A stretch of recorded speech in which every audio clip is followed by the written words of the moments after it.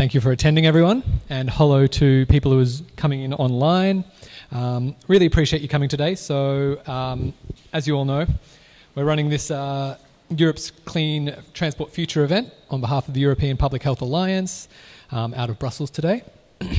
My name's Cale. I am Senior Policy Manager in the Global Public Health Cluster at EPHA, so working on climate change, planetary health, air pollution, antimicrobial resistance and global health strategy. So today we're specifically going to be talking about clean transport policy in Europe, because we have a bit of a policy opportunity here in that we've got multiple air quality related policies working their way through the European structures, and including specifically transport policies. So yeah, we're going to talk about a few of those, a few of the ones that we work with, and we've got some great speakers here today who are also going to give multiple inputs on their specific work fields.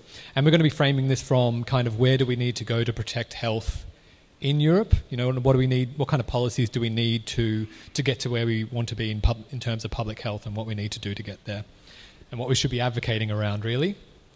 So in terms of the transport systems we have in Europe at the moment, we have a transport system that, well, naturally and probably will always contribute to air pollution and to carbon emissions, but the way we have it at the moment, considering, you know, the technology and the public health needs that we have in Europe, we have an opportunity to do kind of a lot more to protect public health and to reduce the risks of transport-related emissions and the effect. So in addition to the emissions that we get from the transport system, we also have kind of other health risks of noise pollution, the climate change and the degradation of planetary health. We'll go into a bit more of these things and what they mean, but just to kind of introduce them. And what we were aiming at is the end health and social well-being impact from the transport system. So the policies we're going to be looking at today are overarched by the Ambient Air Quality Directive. That is a big policy, big legislation that's working its way through. And yesterday we had a result from the ENVI committee, which, you know, is okay. We're also going to talk about the Euro 7 emission standard and the heavy-duty vehicle CO2 emission standard, which, you know, maybe we have a little less optimism about. But we'll hear from some of our speakers about where that's going. So just first, I'll just give a bit of a brief introduction from the public health point of view of why we care about this and where we are currently. So air pollution is a major factor in Europe. It has a massive public health effect. It's the number one environmental exposure that Europeans face. It causes a very large public health impact. It detriments health, it detriments the economy, detriments a whole lot of other things which I'll go into in a little bit, but there is variation across Europe. Some places are cleaner, some cities are dirtier, depends on energy production, depends on transport systems, industry, geography. But just to kind of give a bit of a context, the World Health Organization released air quality guidelines in 2021 based on the research as of then. Just to state, there is further research now that kind of shows a bit risk below the thresholds that they have set out. But in Europe, we have 97% of people living over the WHO limits for particulate matter, 2.5, 76 for PM10, 90% for nitrogen dioxide, and 94% for ozone. So a lot of the bulk of European population is exposed to levels which the WHO says is unsafe. And as we know, carbon emissions that relate to transport have an effect on the climate. We'll get into that as well. This is a very busy slide. I'm not going to go through reading all of it out, but it's there kind of just for reference. The air pollution causes human mortality and morbidity. It causes an economic cost. It causes environmental damage, damage to crops, damage to buildings, damage to infrastructure, and you get the deposition of heavy metals and other, particles into the food chain and biomagnification with that. On the right side here, we can see a list of different conditions which air pollution has been linked to. This list is always expanding as we're finding out more and more about air pollution and the myriad of effects it has. It causes an effect basically on every system of the body and is mediated through inflammation. Air is breathed into the lungs, it deposits, body attacks it, widespread inflammation, and that just causes horrible things, really. We'll see, but there is a direct link, for example, between the air quality on a given day and hospital admissions during pollution episodes. So the mortality figures we have for 2020 in Europe put the mortality from PM 2.5 at 238,000. We have nitrogen dioxide at 49,000 and ozone at 24,000. These are Commission estimates, just so you know, and we would always kind of think the Commission estimates are fairly conservative. Some of the evidence I've seen from other research bodies put these numbers much higher. For example, I've seen one that looks at nitrogen dioxide just itself, and the number is about 10 times higher than that. So, you know, it's difficult with the epidemiology kind of to identify an exact number, but we can say that it's at least these because these are the conservative Commission numbers.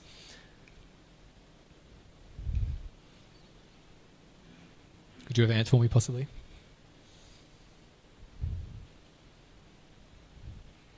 Oh, cool. Okay, thank you.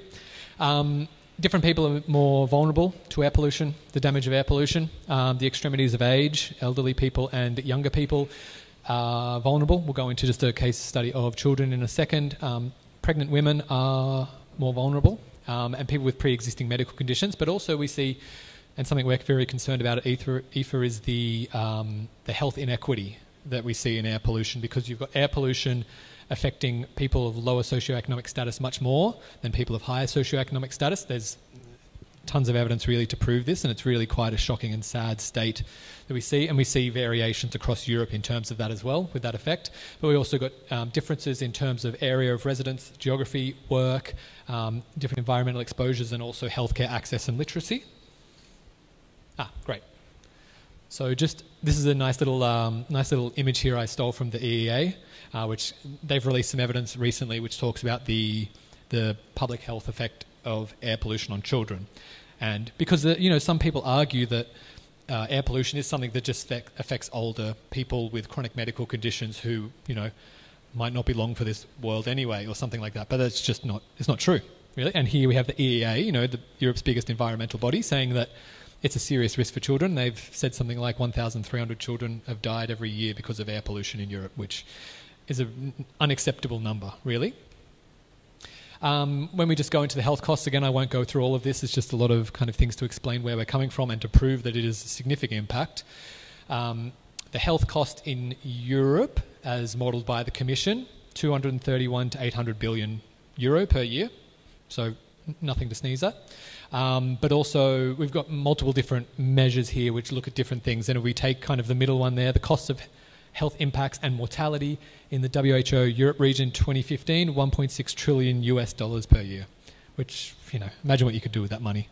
And an EPHA Commission study showed that in 432 European cities, the cost was 166 billion a year. So we're looking at different frames here, but it proves the point that this exerts a massive impact on Europe. To reiterate it in no uncertain terms, there is no safe level of air pollution, and everyone is vulnerable, essentially. We have people who are more vulnerable, but everyone is vulnerable, and some of our colleagues that we work with continue to demonstrate this, that at lower and lower and lower amounts of pollution than we thought before, there is health effects. So we really need to, this is the impetus for why we want to do this, why we want a clean transport system, and what we can do to support public health in Europe. Okay, so I've got a tiny little case study here, just an example of nitrogen dioxide in Europe. So we've got 90% of the European urban population living in areas with nitrogen dioxide levels above the WHO guidelines, and road transport is one of the largest contributors to nitrogen dioxide pollution in Europe. As we can see here in the graphs, these are different air pollutants here, and the ones in orange with the numbers are the contribution from transport to each of those different pollutants.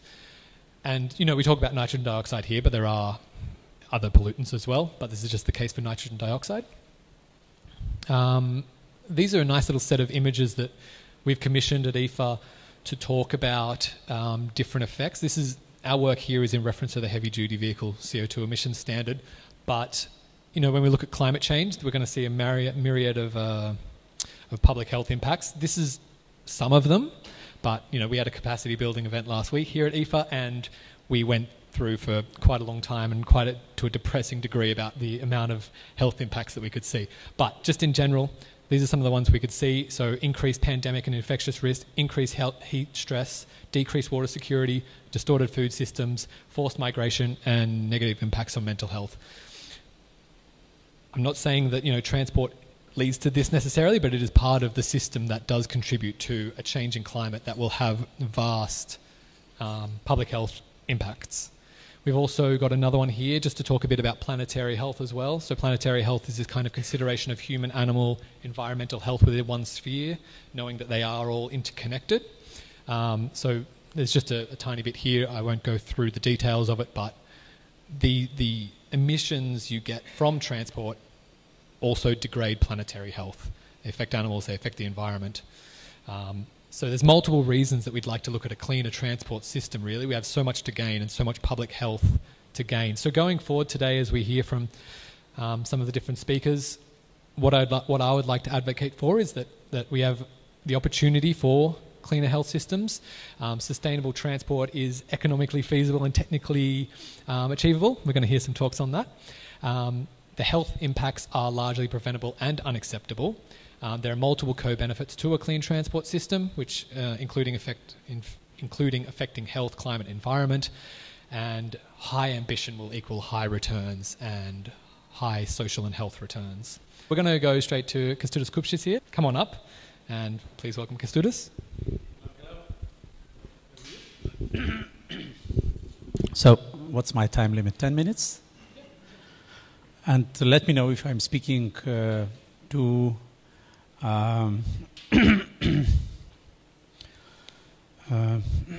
if I can be heard adequately, okay?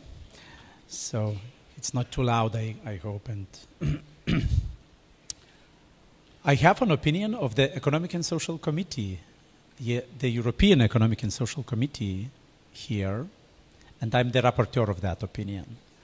So from our discussions around the lunch table, I understood that probably this committee needs some introduction. And indeed, we are part of the European institutional architecture. The committee exists it exists since 60s, and it is an advisory body in the legislative process. So when we get a referral from the Commission, we issue an opinion. And of course, after the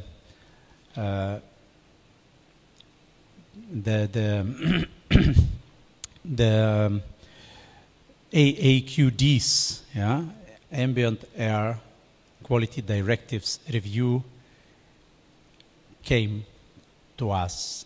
We took this as an opportunity to issue the civil society's view on that initiative.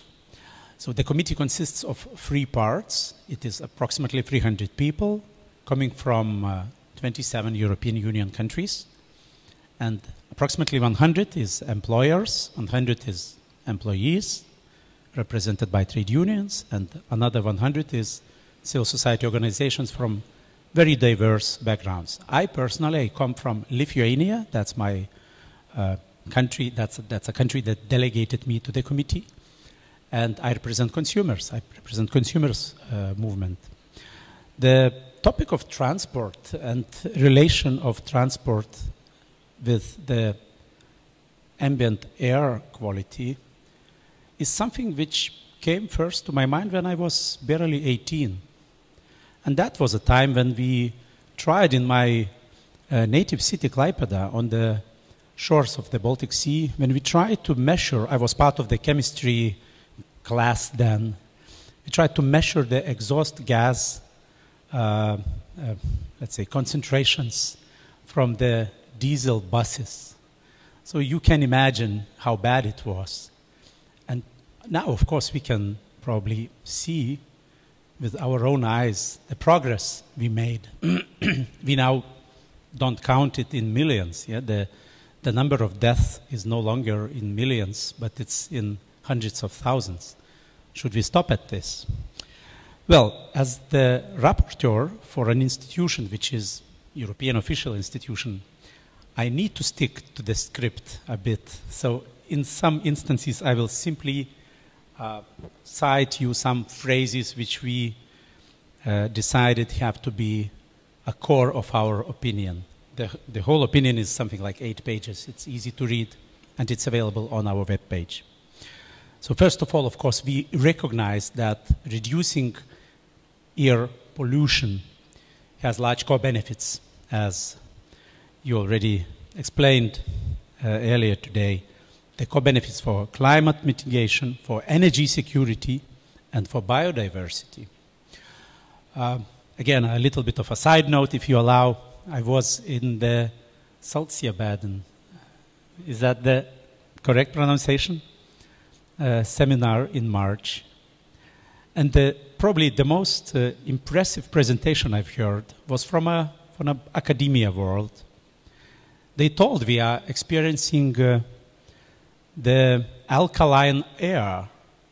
It's no longer acid air. The atmospheric composition is changing if you take a longer perspective.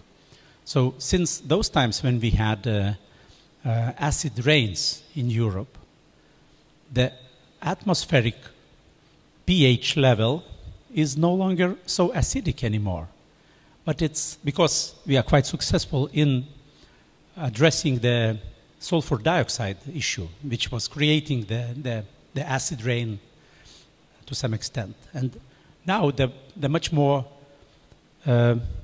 important problem is perhaps the alkaline part of the spectrum. Yeah? So if you are no longer acidic, then you become alkaline, and this is because of the agriculture. So relating the huge amount of ammonia emissions, methane from agriculture, and thinking about the crops, what we are seeing is that this alkaline air phenomenon becomes a real issue for the biodiversity. And that was very clearly shown on how it affects plants. So, in the opinion, we know we all here know the issues, we know the challenges. That's why, in the opinion, we call for the European Union to seek an alignment with the WHO guidelines, not from 2005, but from the latest ones, from September 2021. Because as it seems now, with the proposal which is now on the table, it seems that we are much more keen to align with the 2005 WHO guidelines, and not the latest one, with the exception of nitrogen dioxide, I have to say. So this call is also in our opinion, and that reflects the call from the civil society. We want funding for citizen science projects. I was part of that, of one of such projects. We organized regionally 3 consumer organizations joining forces, putting nitrogen dioxide measuring tubes, very small ones, very cheap ones, in various places in the biggest cities of Lithuania, Poland, and Slovakia. Of course, the results cannot be satisfactory. In some of the busiest streets of Vilnius, and actually almost next to the former office of our Environment Commissioner, Mr. Sinkevičius. He's now in Brussels, not in Vilnius anymore, but next to his office when he was a minister, we find, for example, 35 micrograms per cubic meter NO2 concentration. And that is very close to the 40, which is the, let's say, limit value. So we used the results from multiple cities in the region to raise awareness and to show city fathers, city mayors, that they need to be aware of pollution from transport when it comes to placing or to finding spots for kindergartens, for children playgrounds, for schools. And it's unacceptable when you have a busy street, 35 micrograms of NO2, and the school just next door. So there is only something like 30 meters gap between the polluting transport and the... So I I cannot go in 10 minutes through all the opinions, weak and strong points, so probably you may find time to read it and to gain some inspiration. We just call for a real ambition, and we believe that transport is a decisive instrument to achieve cleaner air in Europe. So we list, for example, certain measures. We start with emission limits for stoves and boilers. Okay, if it's still about fossil fuel stoves and boilers, let's put a decent emission limit on it. We talk about action in the agri and food sector, of course, because of ammonia and methane. And probably the most important is usage of personal vehicles. The public transport is a weak spot in the European Union policies. A few days ago, our European umbrella organization, BEUC, European Consumers Organization, BEUC, issued a letter, an open letter to the commissioner asking for decisive measures to encourage multimodal transport policies and to make sure that consumers are protected. So would you take a train if you are not sure that your missed connection will be somehow secured, or will you simply do that 300 kilometers trip by car? When you are, as a father, you think of having some luggages, some luggage with you, having 2-3 kids running, just being late, for example, for your next train. You just picture it all in your head and you say, okay, let's leave the train for the next decade. Let's stick to our petrol car. Well, we call for vehicle emissions limits.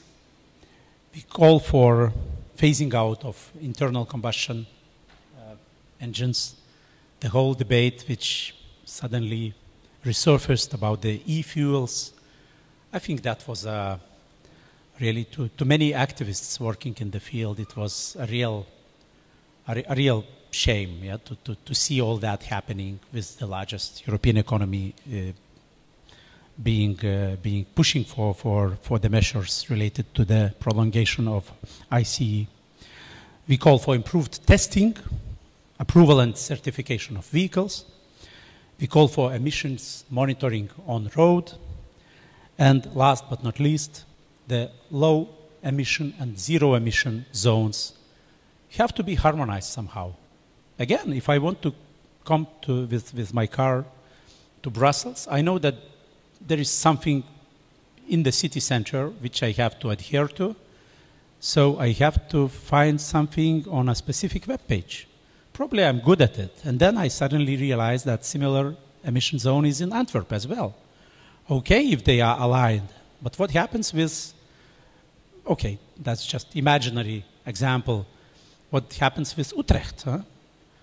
Now I'm thinking probably I have to check in advance if there is an emission zone which I have to take care of if I pass through the city center of Bruges, or probably if I go to Dunkirk or anywhere else. Yeah? So it becomes a headache for the consumer. Instead of that, we need a European portal to provide a clear, understandable information. That's it from me now. I hope that I'm still on time. Thank you for this invitation. So, we're going to go now to a video message supplied by one of the MEPs. So his name's Ciaran Cuffe. He is an Irish Green. Hello, I'm Ciaran Cuffe, Green MEP for Dublin. Apologies, I could not attend the event on Europe's clean transport future. But I want to say that Europe has made progress on legislation that should reduce emissions over the coming decades, but it looks like there is a concerted effort to kill off crucial legislation for protecting human health and tackling the largest environmental health risk in Europe, air pollution. In 2020, there were 238,000 premature deaths due to air pollution, and this is a public health emergency that justifies immediate ambitious action in legislative proposals on ambient air quality, on Euro 7 standards, on CO2 standards for trucks. But instead, some political groups are much more concerned about the economy. The car industry, meanwhile, despite scandals such as Dieselgate, continues to complain about the economic costs of cleaning up their act. But these companies' turnovers, are they more important than the 238,000 premature deaths that we see in Europe every year? We cannot mandate reductions in emissions and then ignore this side of the Green Deal. They go hand in hand. Like many things, regions and cities are not waiting around, and they're taking action to clean up transport, be it through promoting alternatives to car use, such as public transport, walking and cycling, or through low-emission zones. So we must continue to push for action from the bottom up and the top down, and I will certainly do my part to ensure the European Union adopts ambitious proposals that will reduce the health risks of our existing transport systems. Apologies again that I can't be with you today, but I wish you all the very best with your work today. Thank you to Minister Cuffe. Shame he couldn't be here, but it would have been fun. But I just want to emphasise from what he said there, we think these, from a public health point of view, these policies do all work together. The Ambient Air Quality Directive providing the kind of overall structure of where we should go, and then in terms of transport-specific policies, Euro 7 and CO2 emission standards. So next we have Anna Krajinska from Transport and Environment. Now, Anna, you have a slideshow that we'll project up here as well, but welcome to the stage, Anna.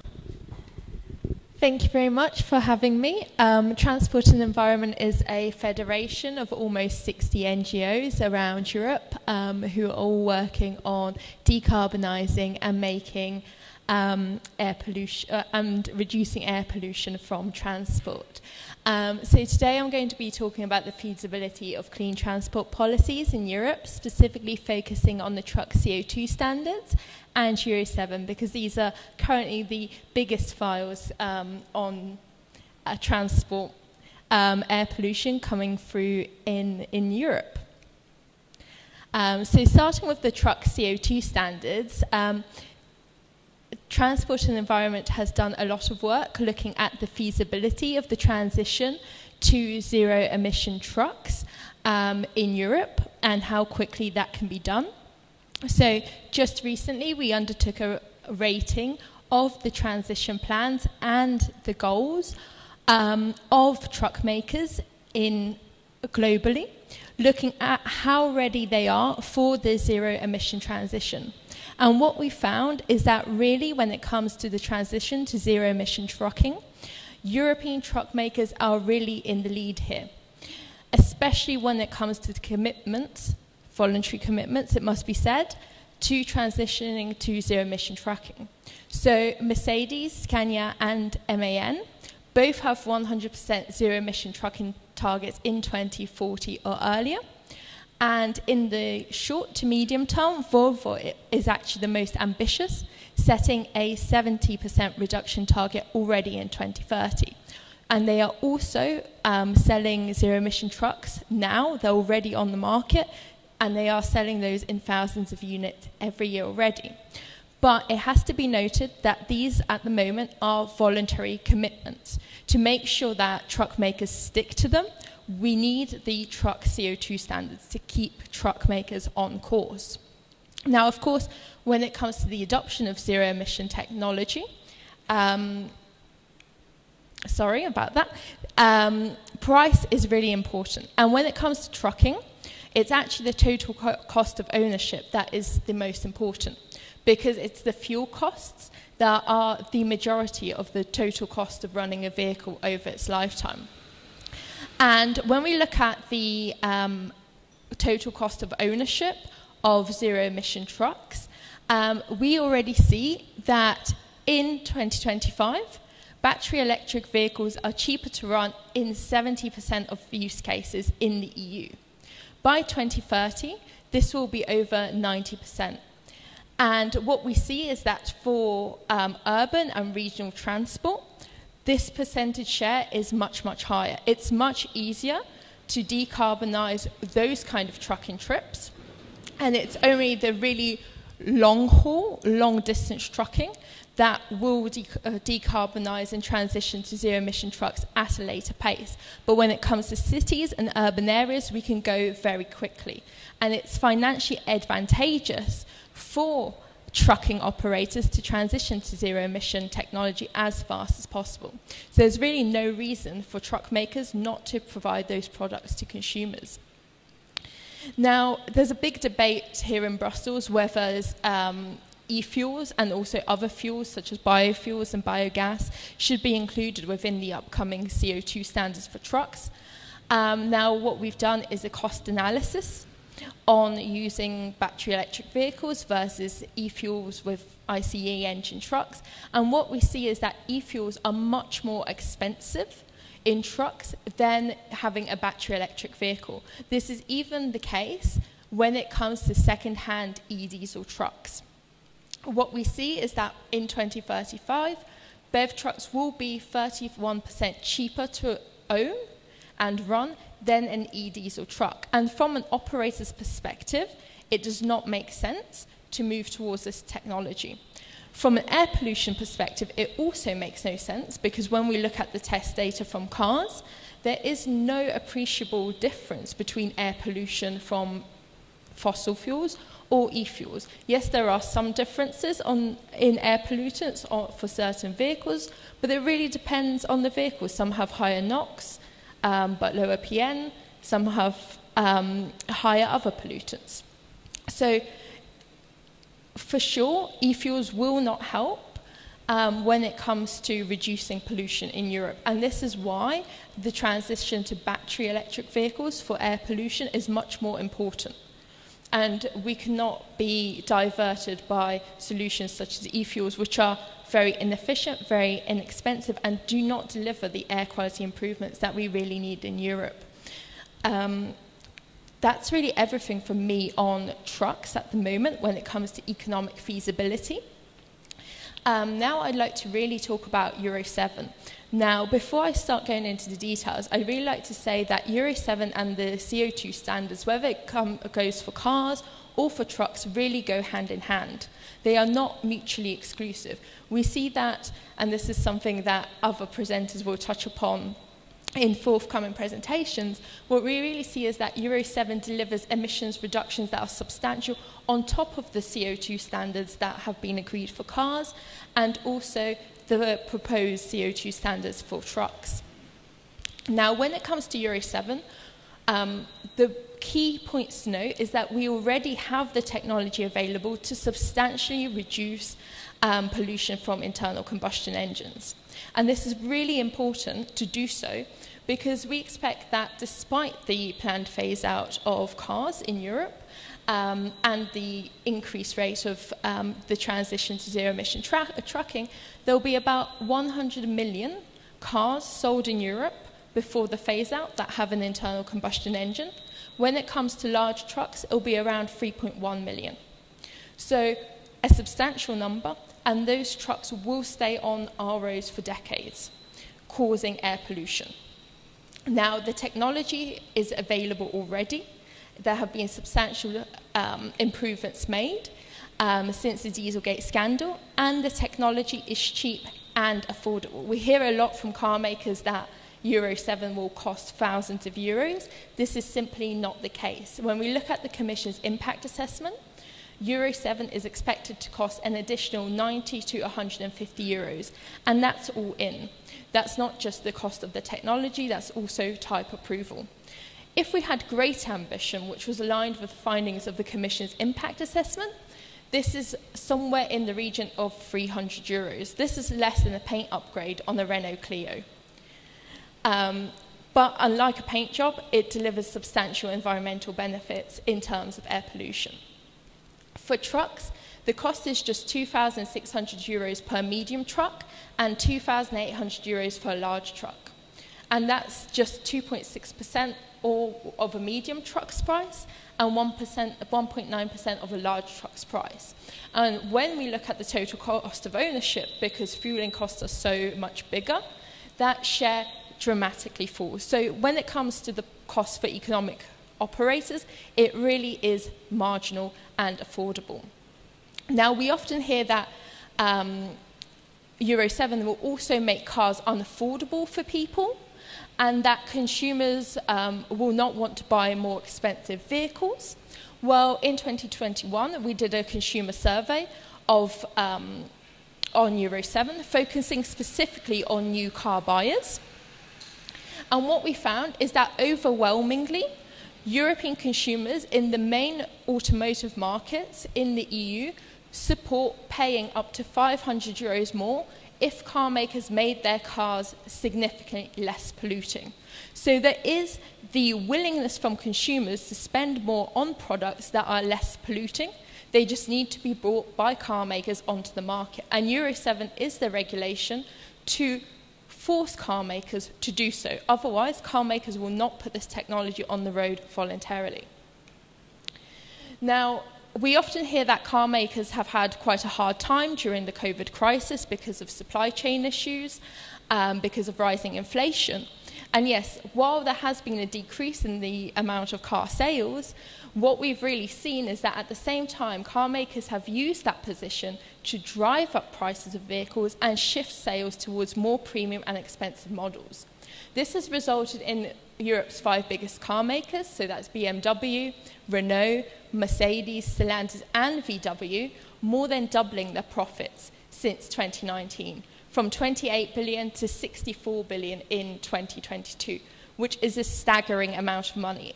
And while car makers are investing that money into the EV transition, a lot of it is also going out to shareholders.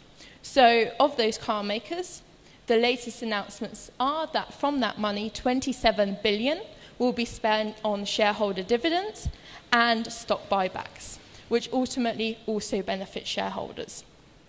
Comparatively, for example, for Stellantis and VW, the entire cost of the Euro 7 regulation over its entire lifetime would cost them around 30%, 30 for Stellantis, 37 for VW, of just their 2022 profits.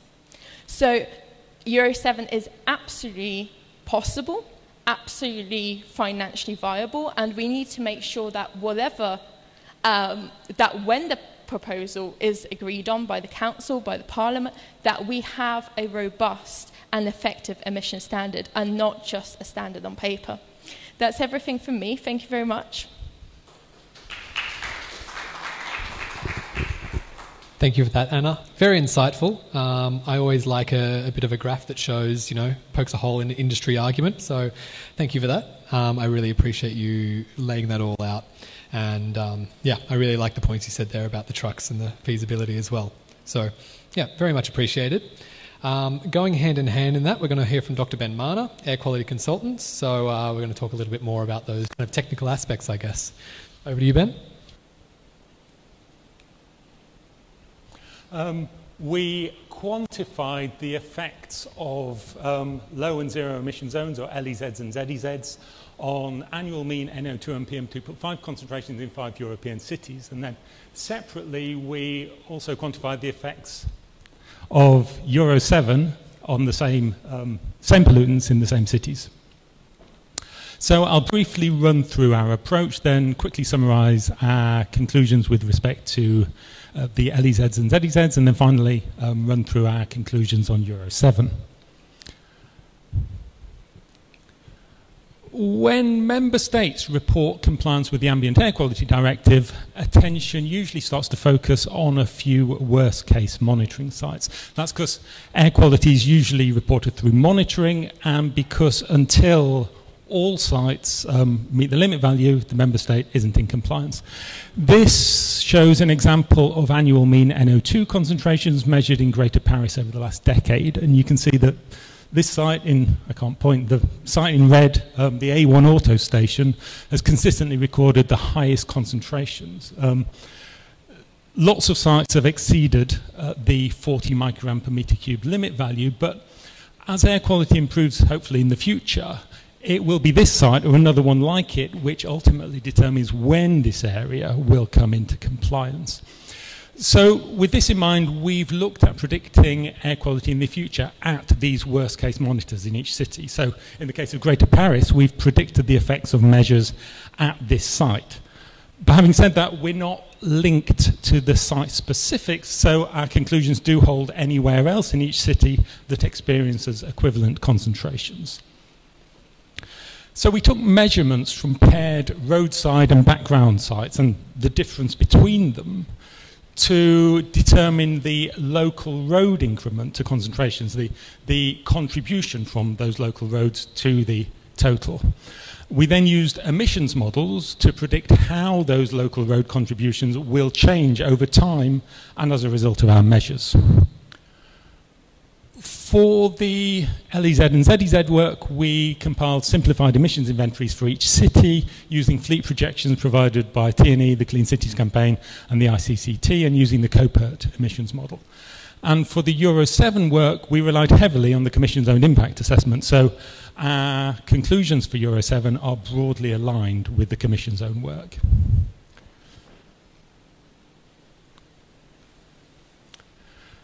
This shows how we expect air quality in 2027 to improve as a result of LEZs that require cars to at least meet the Euro 6 D-Temp type approval standard. The top graphs for NO2, the bottom one's PM2.5. The yellow bars show the effect of local roads on concentrations without the LEZs. The blue shows the effects of the same roads with the LEZs, and the green shows the contribution from all other sources. So, for example, if you look at the first two bars in the top graph, you see that annual mean NO2 in Madrid is predicted to reduce from 34 micrograms per meter cubed without the LEZ to 26 micrograms with the LEZ. And the 45% figure there is the relative change in that local road contribution. So, in terms of NO2, this type of LEZ isn't going to single-handedly bring us below the 10 microgram per meter cubed WHO guideline value, but it will still give significant benefits in all the cities we looked at. The reductions for PM2.5 are smaller, and road traffic also makes up a smaller proportion of the total PM2.5 concentrations, but the benefits to PM2.5 from Euro 6 based LEZs are still certainly worth having. This now shows the effects of ZEZs in our cities in 2030. And these are zones in which only zero exhaust emissions cars, vans, buses and trucks are allowed to enter with an assumed 95% compliance rate. We now see an almost complete removal of the local road contribution to NO2. For PM2.5, the reductions are again smaller but still appreciable, up to ranging 44 to 48% of the local road component. And the reason the reductions for PM2.5 are so much smaller is that in our ZEZs we still expect significant emissions from non-exhaust sources. So that's mainly wear on brakes, tyres and the road surface. When we move to an electric vehicle, we get rid of the exhaust emissions completely and modify the braking, but are still left with most of these non-exhaust emissions. These aren't exact numbers. They're not linked to precisely tailored local interventions, but they do give an idea of the kind of improvements that we're likely to see from these types of measures. But I should be clear that a big limitation of our work is that we've only looked at the local traffic emissions. By 2030, we might sensibly expect these green lines to also have reduced a lot, but we've not been able to show that as part of our study. So I think there are two key messages from this part of the work. The first is that these pollutants, and particularly PM2.5, are problems with lots of components. There isn't a single measure that's going to single-handedly solve urban air quality. And we're only going to get really low future concentrations by targeting lots of sources, of which road traffic is clearly one. And the second message is that these zones can be really effective at improving air quality in hotspot locations. On their own, they can accelerate compliance with current and future limit values. And that makes them a really important tool to consider both locally and when setting EU policy. So if, for example, the Commission had included LEZs in its impact assessment of the Air Quality Directive revision, it seems almost inevitable it would have shown greater achievability of more stringent future limits.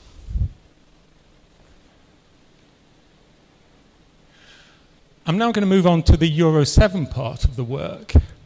And a key point to make is that over these timescales, which now extend out to 2050, traffic emissions and their effects on concentrations are expected to reduce significantly, even without Euro 7. This shows the local traffic contribution to annual mean NO2 and PM2.5 in Madrid out to 2050. And these reductions are driven by existing Euro standards up to Euro 6, and also importantly for NO2, the expected electrification of the fleet. And it's that really drives these big reductions in NO2 out to 2050. I've now added the trajectory we expect with Euro 7. And I should explain that the line here for NO2 is actually for policy option 3A that the Commission considered in its impact assessment, while the line for PM2.5 is for the proposal itself.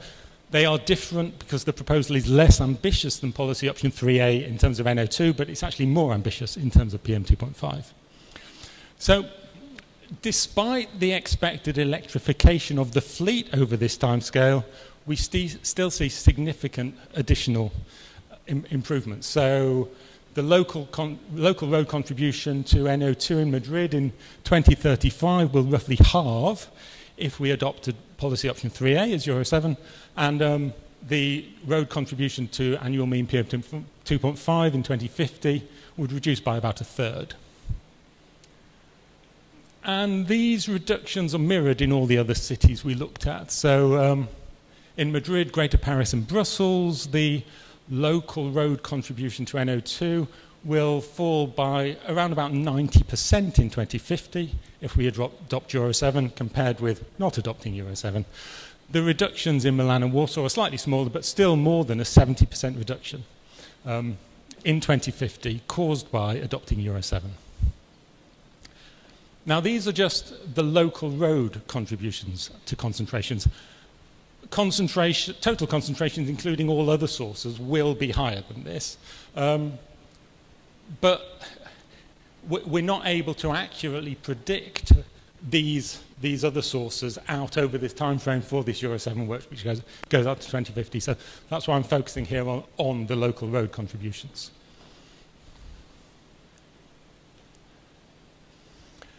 An important part of Euro 7 is that it includes limits on brake wear. The line graph on the left shows how we expect brake emissions to reduce out to 2050 from the Euro 7 proposal when compared with a situation without Euro 7. And the bar chart on the right focuses on 2035 and shows the local traffic-related PM2.5, both with and without Euro 7. One thing we looked at was what happens if we were to bring forward the proposed 3 milligram limit on brake wear emissions. And that's shown by the blue line and the dark blue columns here. So looking at the bar chart on the right, if we were to adopt the Commission's proposed Euro 7, the local traffic-related PM2.5 contribution in 2035 would fall by about 10%. But if we were to bring forward by 10 years the proposed 3 milligram per kilometre PM10 brake wear emissions limit, this reduction would almost double. So here in Brussels, that would reduce annual mean PM2.5 by about half a microgram, which again isn't going to solve all our urban air quality issues on its own, but PM2.5 is a composite problem, and we really need to look at all its sources. Euro 7 also sets limits on tyre wear emissions. We don't have the specification of these yet, so we looked at a range of potential options. This, again, focuses here in Brussels. The top line shows how we expect the local traffic-related PM2.5 to reduce over time if we adopt Euro 7 as it is, without any limits on tyre wear emissions. The dashed lines then show the effect of increasingly more stringent reductions in tyre wear emissions. So, for example, if we were to reduce tyre wear emissions from Euro 7 compliant vehicles by 40%, we would reduce total traffic-related PM2.5 by an additional 20% on top of the reductions we've already seen.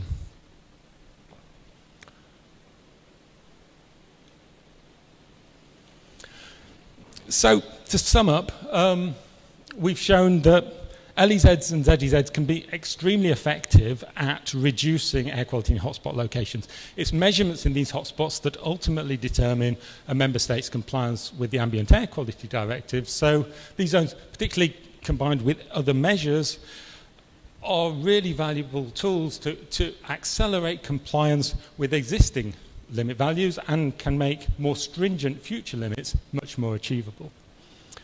And in terms of Euro 7, we've shown that despite the expected electrification of the fleet over time, we still expect Euro 7 to deliver significant additional benefits, even out as far as 2050. There are some details to Euro 7 which might be ironed out, but yeah, and it's not going to solve all our air quality issues on its own, but I don't think that makes Euro 7 any less valuable. And that's it. If you wanted to know more, there are links to the two studies there. And thanks for your time.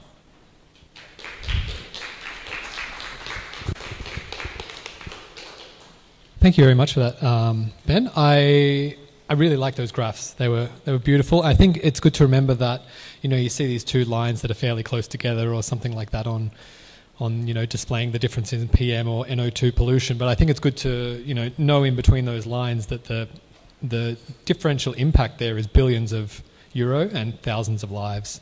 So I think that's really good to illustrate. And also I like that you illustrate the fact that, you know, low emission zones aren't going to solve all of our problems. It does need to be kind of a system-wide approach that that sees that, you know, we reach these targets and we protect health.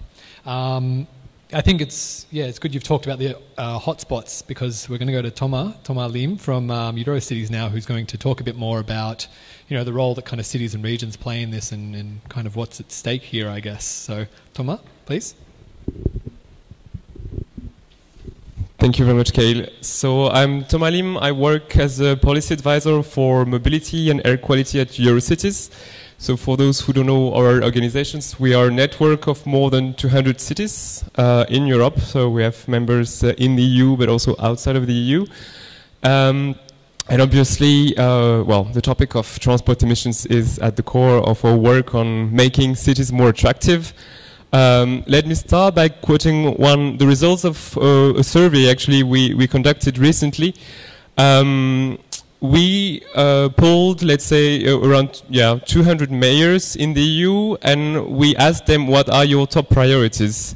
And guess what was the first priorities? Climate. The second one, mobility. And we asked them, so what concretely, what do you have in mind when addressing those top priorities? And the topic of low emission zones came up a lot. Rebalancing public space and limiting the impact of transport was among the measures that were quoted by the members. So we really see in cities a big willingness to address transport emissions.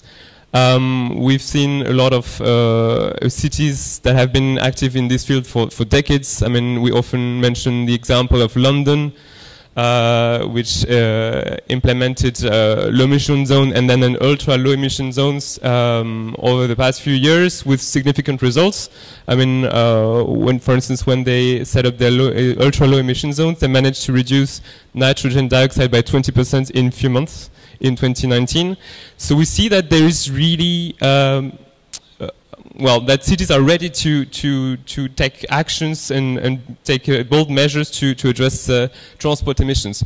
But obviously, they need support, and we've seen in Anna's presentation that the EU framework is actually instrumental to help them tackle transport emissions, be they carbon dioxide emissions or air pollutant emissions.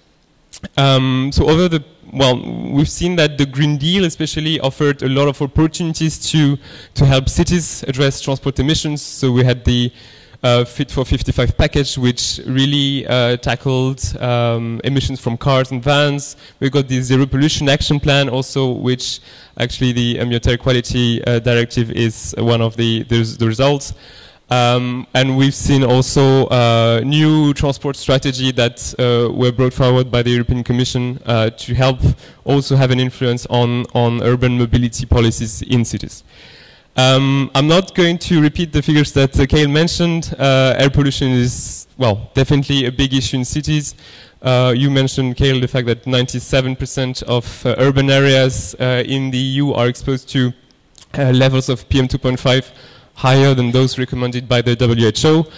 And we know that for certain pollutants, road traffic is actually the main culprit. If you think about NOx, for instance, I think it's in the EU it's around 37% of NOx that are emitted by the road transport in cities. But of course, that's an average. If you take the example of Paris, for instance, NOx represent around 57% of the total of NOx emitted in the city. Well, there's a big competition with the heating sector, obviously, and we see even in certain cities which are also addressing pollution in a holistic manner, like Warsaw, we see that transport is actually catching up with the heating sector, which is actually the main source of pollution. So we really need to have this, to have a bold action and ambitious action at the EU level to help cities address transport emissions. When it comes to urban mobility policies, the main mantra of many urban planners is avoid, shift, improve. I would add also and electrify and clean the rest. So reducing transport emission is not only about having cleaner or zero emission vehicles, it's also about adopting other measures to offer credible alternatives to the citizens, for the transport of goods, for instance. So this is also something that most of our members are addressing. So we see that there is especially one dossier at the moment that is being discussed that Anna mentioned and that Ben also mentioned, Euro 7. It's actually, as you mentioned, being challenged at the moment by the automotive industry. You mentioned the fact that they talk a lot about the costs of this measure.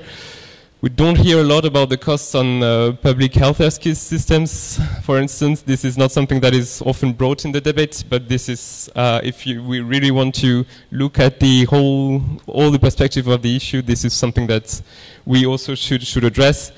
And the fact is that what's happening at the moment on Euro 7 is definitely wrong, because from a city's perspective, we need to actually have a Euro 7 regulation that makes a difference for transport emission in cities. We mentioned a lot low emission zones or zero emission zones. They are most of the time based on, the criteria for entering a low emission zone are mostly based on Euro standards.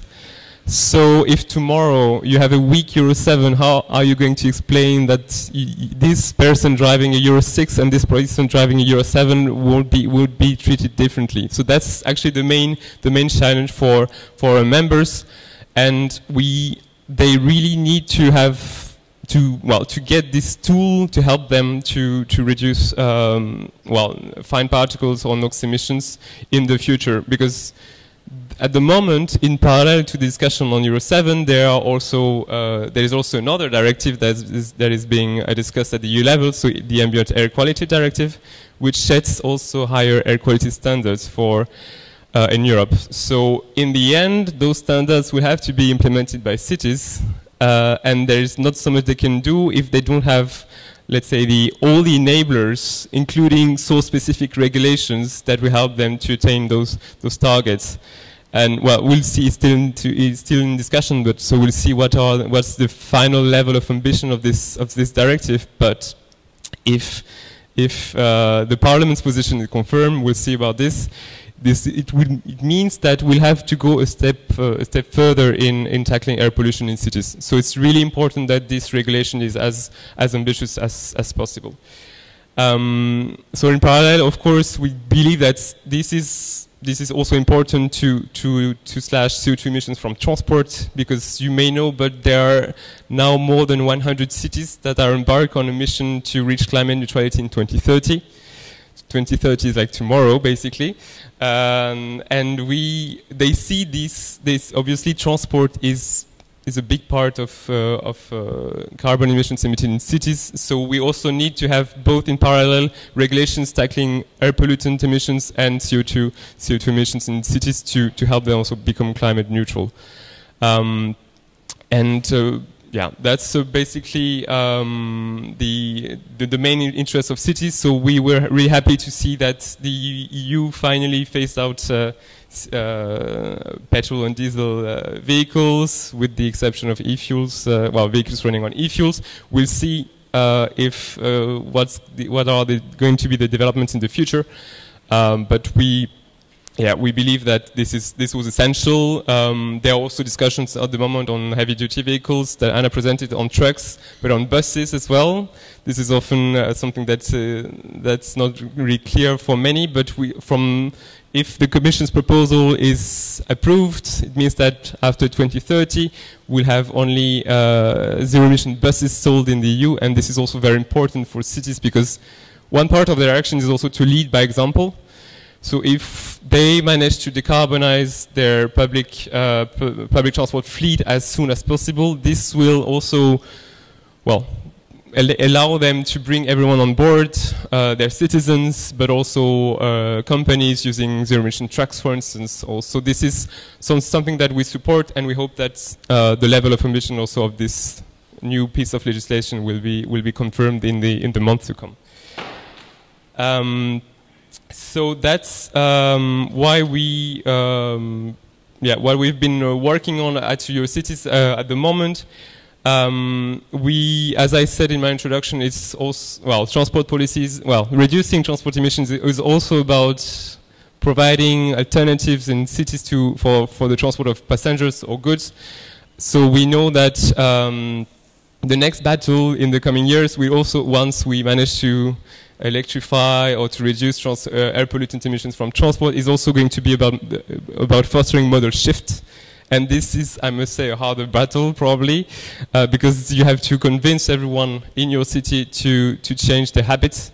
It's about making public transport more attractive, allowing the commuters to rely on efficient and high quality services when they commute to work. It's about building more infrastructure also for pedestrians, for cyclists. So at the moment, actually, we're also working on a new milestone that we expect by the end of the year, which is this big EU strategy on cycling.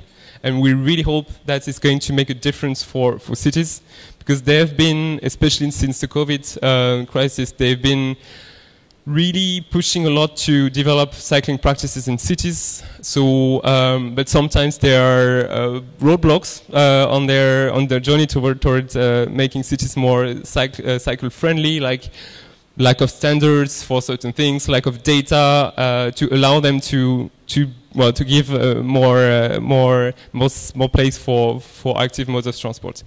So that's a bit what I wanted to share. Thank you very much.